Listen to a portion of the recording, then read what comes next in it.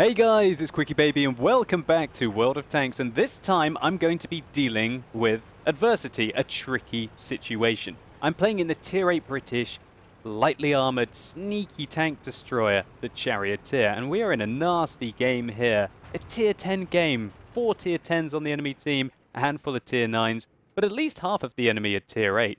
So this matchup is not great, but it's not so much about the matchup, it's about the map that we are playing right now. Playing on Kharkov, and this map is quite tricky for the Charioteer in my opinion.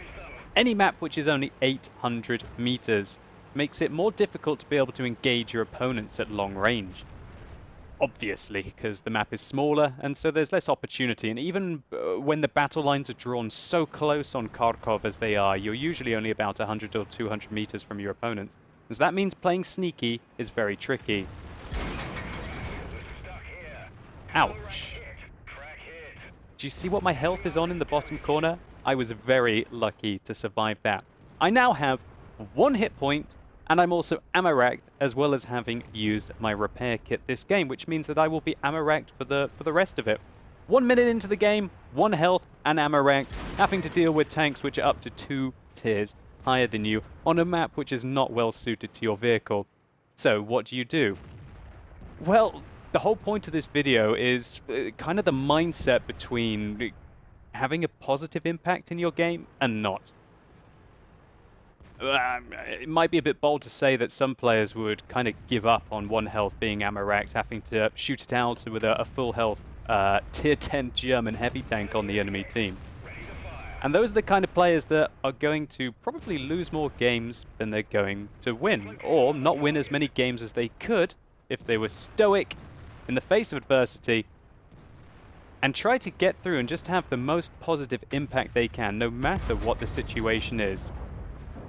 So in the Charioteer, I'm ammo-racked, so I've got a very low rate of fire. I've also got 1 hit point, which means that a mouse could probably break wind near me and my tank would explode. So what do I want to do? Well, I want to try and stay as hidden as possible. And now, while Kharkov might not allow you to have many long-range engagements, if I activate my camo net before I fire, hit this E75, or just as I do so, then I can still remain unspotted. Now, fair enough, my reload time is absolutely awful. I'm only doing 390 alpha damage with each one of these shots, but it feels like I might as well be firing some of the biggest caliber guns in the game with the kind of reload that the Charioteer has right now. So a shot on the ST1 there would have been completely ineffective, and I waited until the E75 turned his turret so I could have a nice, easy shot into the side of the Tier 9 German heavy tank. The IS-7 appears, who spots me over the little ridgeline. I tried to wait for a shot on the ST1, but I can't risk it. So I'm playing in a game with John Harmon, one of my good buddies. Hashtag blame John Harmon in the comments down below.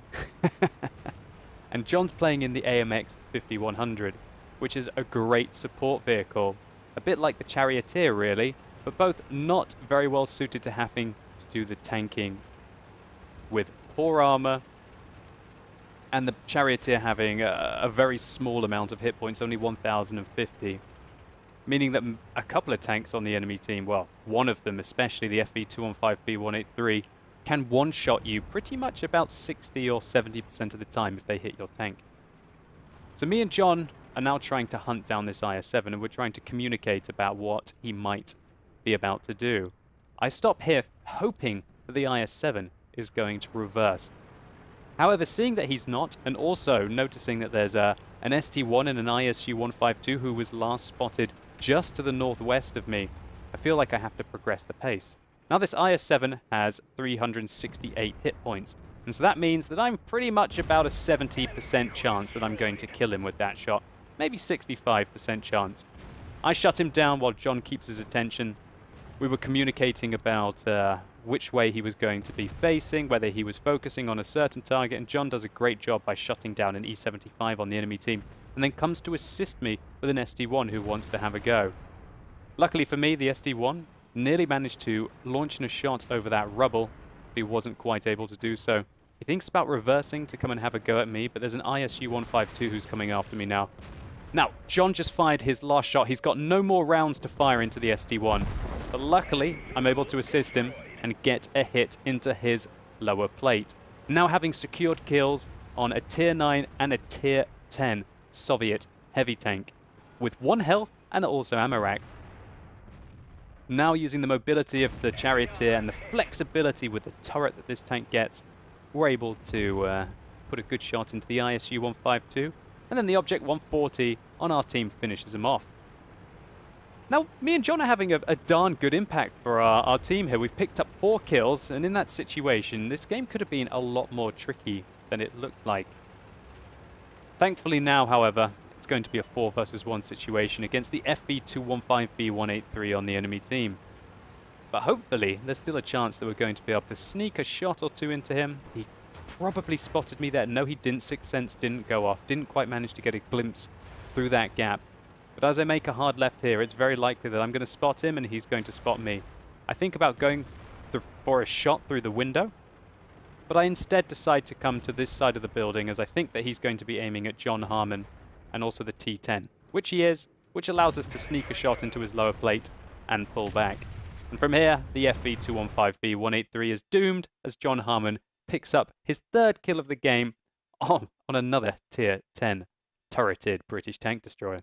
So this round was short and sweet, like a lot of the games that occur in World of Tanks on the city maps. After the misplay at the beginning of the game, which left us on 1 hit point ammo racked and without a repair kit, we soldiered on to get 2 kills and 3,000 damage on generally tanks that were higher tier than us, even securing kills on tanks that were 2 tiers higher than us. In fact, when we look at the post-game stats, I was very happy to pick up a Confederate and a tank sniper medal, finishing 2nd on experience and also 2nd on damage in this very awkward situation. And a big shout out to John, who did finish on top of experience and damage in another Tier 8 tank. And it wasn't just us as well. Look at this Jagdpanther 2, who was able to do 2,800 damage in this Tier 10 game. With us undoubtedly making the difference in this game, while very powerful Tier 10 tanks such as this T-57 Heavy were only able to put 1 shot in. When you look at the enemy team list, however, it's their 3 Tier 10s who are on top of the damage, with only the ST1 putting their final Tier 10 into 5th place. And so a lot of people are always asking me, how can I improve my win ratio, or how can I improve my WN8? And one of the answers to that is to have the biggest impact you possibly can, irrelevant of the difficulty of the situation that's facing you. Some of the ways that lower tier tanks can take on higher tier tanks, even up to 2 tiers higher than you,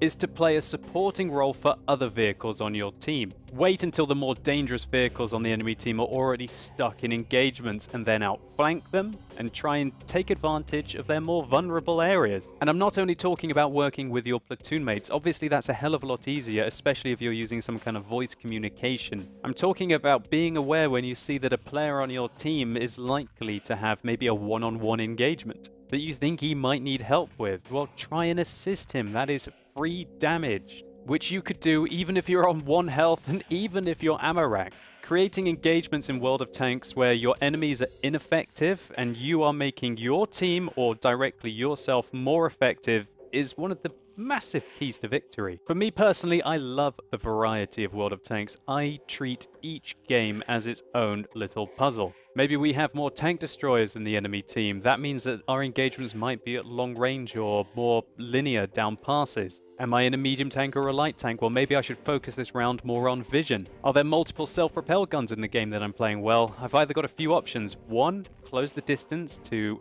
make the trajectory of their fire worse. 2, try and find some hard cover and poke out only when I feel it's safe. Or 3, try and use some bushes to enable me to spot my opponents and keep my self-propelled guns firing while hopefully evading their vision and hiding from theirs. And what this all really boils down to is the fact that I enjoy being the underdog in World of Tanks, and there's nothing more satisfying than when the underdogs come out on top. And I think one of the main pieces of advice that I would give to the World of Tanks community is that no matter how bad the situation is looking, never give up. And with enough luck and just a little bit of skill, even the smallest of tanks can change the outcome of the battle. And so hopefully you guys enjoyed this video. If you did, please consider giving it a like down below. It really helps the channel out. And if this video has sparked your interest in the Tier 8 turreted British tank destroyer, then simply click through up here or use that more info icon in the top right hand corner of your screen to see what it is capable of when it has more than 1 hit point and a fully functional ammo rack. And let me know in the comments down below what you guys think about the Matchmaker as it stands. And as always, thank you so much for watching. You've been epic, and hopefully I'll see you soon.